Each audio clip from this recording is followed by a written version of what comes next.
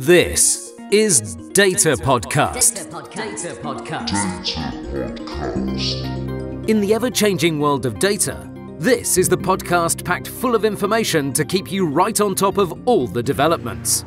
From AWS and Azure, through to data science, big data, AI and NoSQL, and everything in between, we cover the essential updates from both a technical and non-technical perspective, including special guests and in-depth interviews.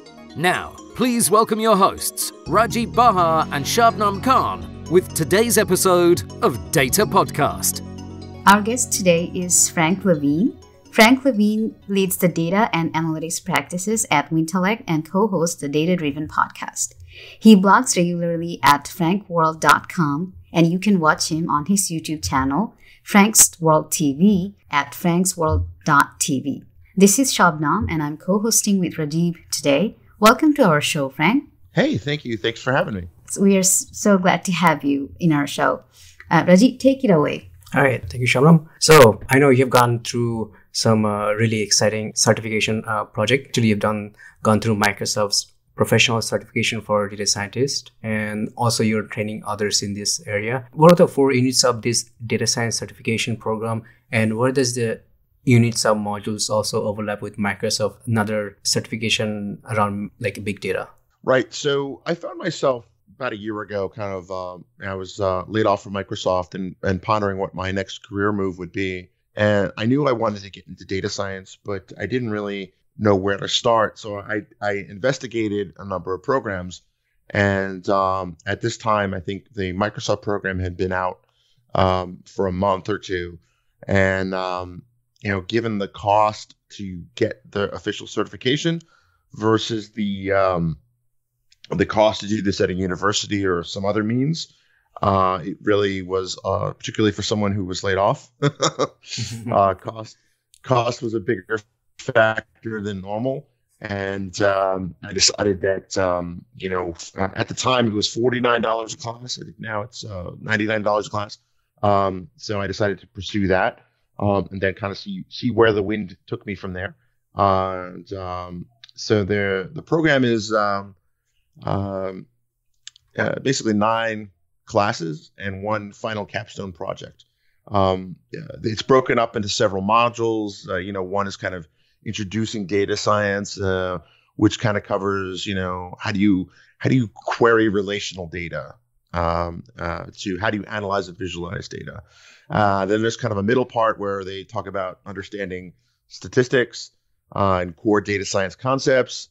And then kind of the final one is, what is machine learning? How do you understand it?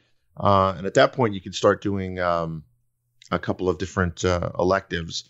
What exactly did you want to pursue in that? And I had chose basically applied machine learning. In other words, like how would you use machine learning in real world problems? There was also one, integrating Cortana with your experience and things like that. And you also have a choice of language to pursue, as you know. There's the 2 languages of data science right now are R and Python.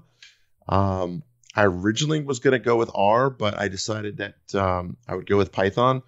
And I made this decision, last year. So I was like, well, if this data science thing doesn't work out, there's plenty of other uses for Python. That's right. IoT or whatnot. And, as I dove into the syntax and stuff, I think as someone who comes from a Java, C#, Perl background in my career, Python kind of made more sense to me. R is kind of a different mental philosophy in terms of a language. Oh, that's great. In fact, when you mentioned that you were laid off from Microsoft about a year ago, I recently met an acquaintance. I heard that he also got laid off from Microsoft recently. And if he hadn't gotten laid off, then he would have been in Las Vegas in Microsoft Ignite 2017. So, with all the news that is happening around the Las Vegas that's right. Yeah. mass shooting. So I was like, in a way, that's kind of a bit of a silver lining. It's one of those things where I look back on it now, and it was always my dream to work in Microsoft. And my time there, I spent 5.5 years there, which is, a full nearly 2 years longer than I spent at any other employer. Yep. And I would have stayed, if they would have me, I would have stayed another 10. Nice. But getting laid off, kind of looking back, was one of the best things that ever happened to me. Mhm. Because I was in a very unique kind of role, and my skill sets were really dependent on Windows client application development, Windows Phone development, Windows 10 UWP development, which are fun technologies, but realistically, the marketability of those technologies is, shall we say, subpar. Mm-hmm. And when I found myself kind of looking for work with just those core skill sets, I realized that, the only place my skills were marketable were in Microsoft. And I just decided that, that is a big risk. I mean, to put kind of your eggs in all one basket. And, I really had the chance to, it's going to sound really corny, but I'll say it anyway. I mean, use what happened as an opportunity to make myself a better person. Yeah, that's the best way to go about it. Thank you. That's awesome. So I know that you have just touched a little bit on Cortana Intelligence on your certification course. Can you tell us a little bit on that, specifically what sort of commitment and technical knowledge is required for that capstone project in data science certification? So what's interesting about the capstone project is, so one of the background challenges to this was convincing my wife that who is a very patient, wonderful woman, would be to convince her that I needed to take time off to completely go from being a client application developer into data science. I needed to, stop what I was doing and retool, and really retool, relearn, and just focus solely on this. And she was very patient, but I didn't want to overextend that. So I worked really hard. I finished everything start to finish in about 6.5 months. And I would have done it in 4.5 months if the capstone project was offered every month. It's only offered every quarter. And so that was a little stressful. But there's a silver lining there too that I'll get to. But the capstone project, so first off, I was the first class that went through the new style of capstone project that they do. They do it in conjunction with a third party. And as opposed to before, they kind of ran it solely through edX. Now there was basically an open data science challenge website where they pull in the problem space. And I was ready. I felt like a boxer or somebody in the UFC space where I was training. I mean, hardcore, day and night, learning this stuff. I was ready for a full on marathon, 10 rounds of just pure data science, battling. So I connected with a gentleman named Kent Bradshaw, who was also going through the program, and Andy Leonard, who has been a guest on your show previously. I was a mutual friend, and he said, Kent's going through this program too. I think he's looking for a partner to work on the capstone project. And I said, oh, that's great. So am I. And so we ended up going through it. And I mean, I'm not sure in the whole capstone project, while there was a challenge and you really did apply everything you learned throughout the entire problem, I think I made it so big in my mind that when I finally got to the project, it was almost anticlimactic. Mm-hmm. When I was like, I was going through this and I was like, I think in this, you have 4 weeks to do it. And I think I did it in about 14 days. So I was like, when I submitted my first model to go for it, 'cause I kind of, the problem space was basically determining student loan repayment rates for various students and universities. And it was basically configuring that. And there was a number of things that they had said that, you had to have a root mean squared error of, that really determined your grade. So if you had a root mean square error value of 12 and up, you didn't pass. As you got lower, you got a higher grade. So I was just completely shocked when kind of going through my notes, and I feverishly took notes for 6 months. So I have a whole stack of legal pads. And so I was going through, and And, some of the problems seemed like problems that we had faced in earlier classes and earlier final exams. And make a long story short, although it's probably too late at this point, it was a lot like one of the earlier classes. So I applied the same methodology and algorithms. And first shot, I got basically a root mean squared error of 7.5, which was enough to basically get 100% on the final. That's awesome. Nice. So I was so excited, because you have that moment and the thing kind of processes the value, and I was just like sweating and like holding my breath, and then when it came back 100, I was just like, I couldn't believe it. I refreshed the page, and so it almost felt anticlimactic at that point, but I was super excited, as they say at Microsoft, and then after that I had to submit the final paperwork, and then that's peer reviewed, and so it was when it was over, it was like, wow, this is great. I've done it. It was a tremendous sense of accomplishment. That's super cool. I may have to borrow or steal your notes sometime. Yeah, there you go. Somebody said I should turn them into a book. Maybe I will. Yeah, it's a good idea. And let us know if you need some sort of book review done. Definitely Yeah, we'll be more than happy. Cool. I'm sure you probably have seen this scenario as you're learning about data science or going through that certification. From time to time, somebody says, "Ooh, coffee is unhealthy based on a study," or somebody else is mentioning some other counter study. No, it's totally healthy. You could literally live off of it problem free. So the question is, does statistics or overfitting a data model play any role in this kind of confusing studies or counter studies? Oh, absolutely. And I think it was Mark Twain who said there's lies, damn lies, and statistics. And so, I mean, statistics in and of itself is a field of study devoted towards, I guess, understanding the nature of numbers. Can those numbers be selectively revealed to come to the conclusion that you want to? Absolutely. So I heard a joke the other day, and it was a statistician went duck hunting, and he shot up too high the first time, and then the second time he shot down too low, and he says, "I got one."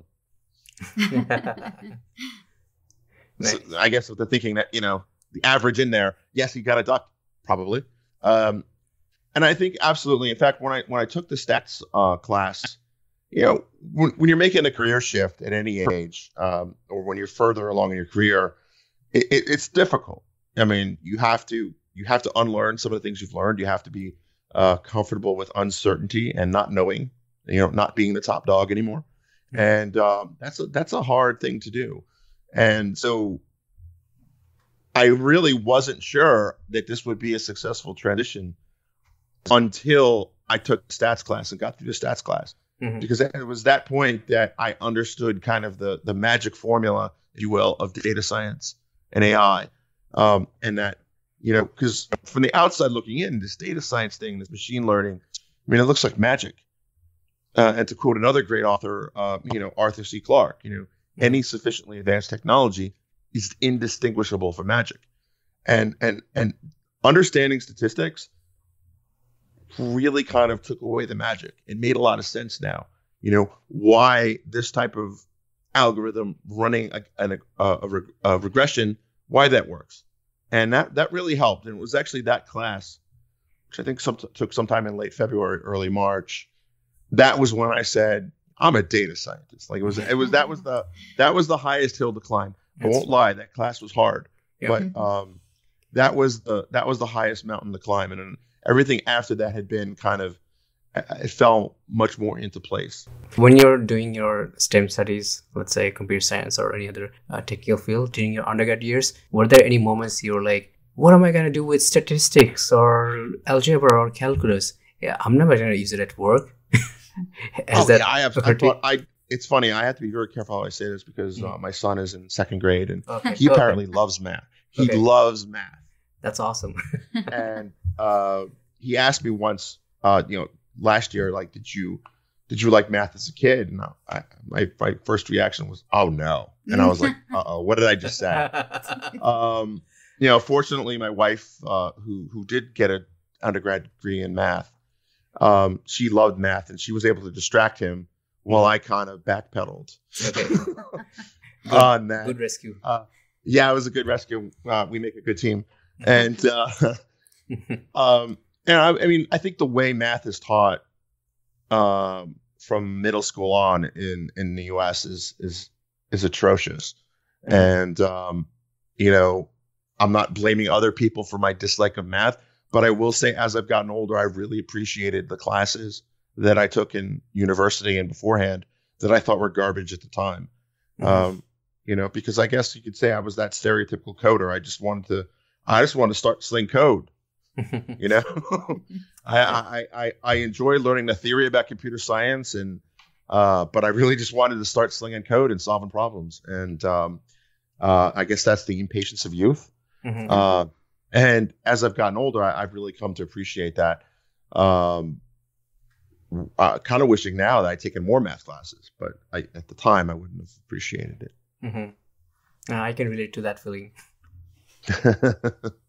I know I'm not alone in my dislike of math, and I might be rare, if not alone, in my recent rediscovery of math. There you go.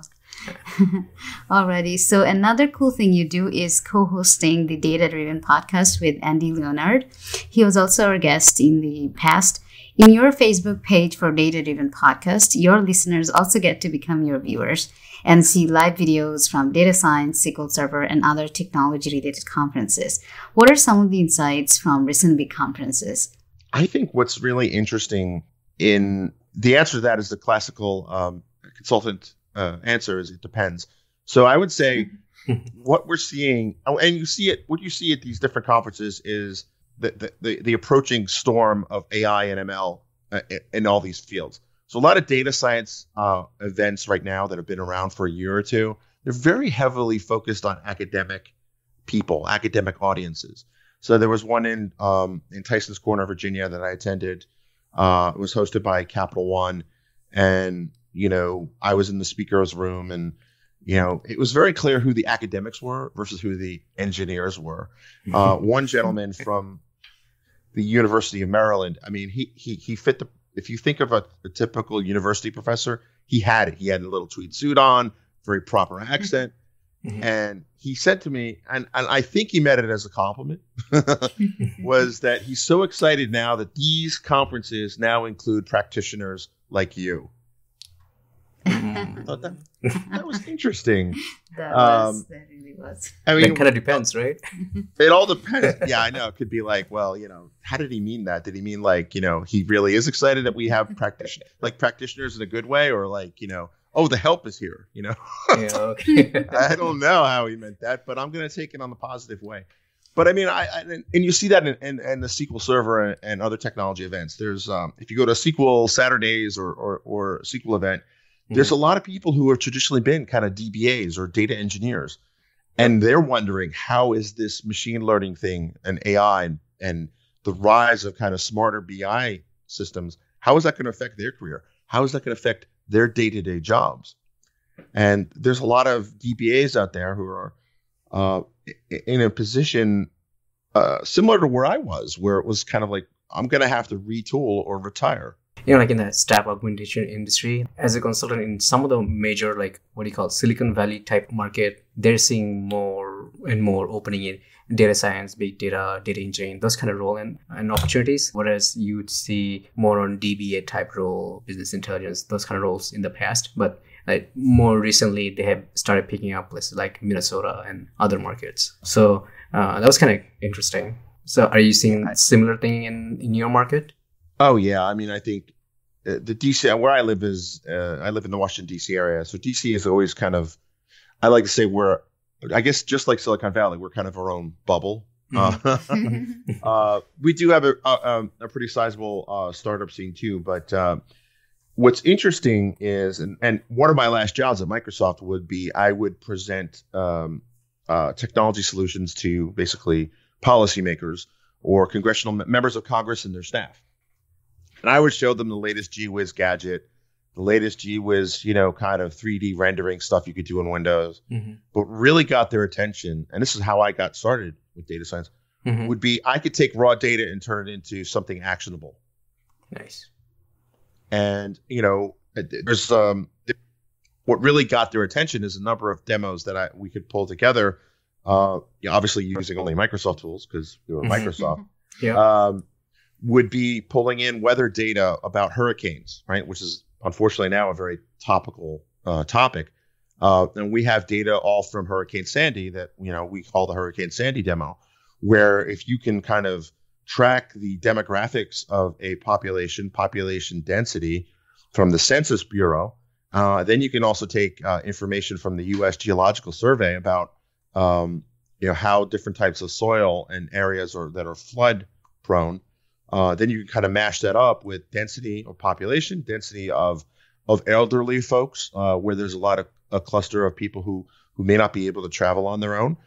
You can also mash that up with local state data, in terms of who has cars and where there are areas where there's not a lot of transit available.